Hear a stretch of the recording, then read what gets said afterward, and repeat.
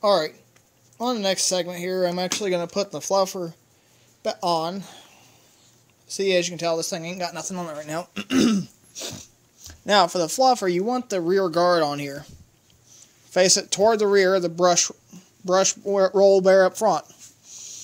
So, we'll just pop that on. And that's on there just like so. It's exactly how you want the thing to fit.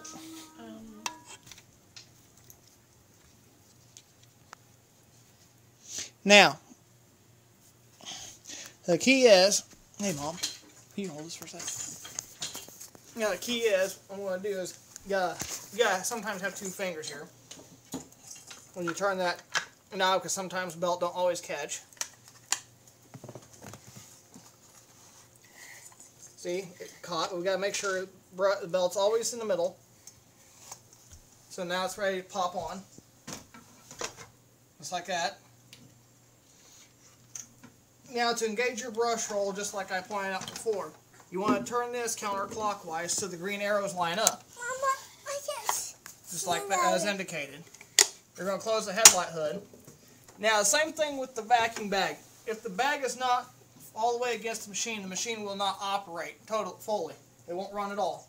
So we're going to pop this on. I know this is a G5 vacuum bag, so we're going to pop this on. So it's on there. And then we will fasten it. Now this is what it's going to look like when you have the fluffer engaged and put on. So now when you turn it on, we'll do the next video after when we come back. So in the meantime, like what you saw, please subscribe to my channel and thanks for watching.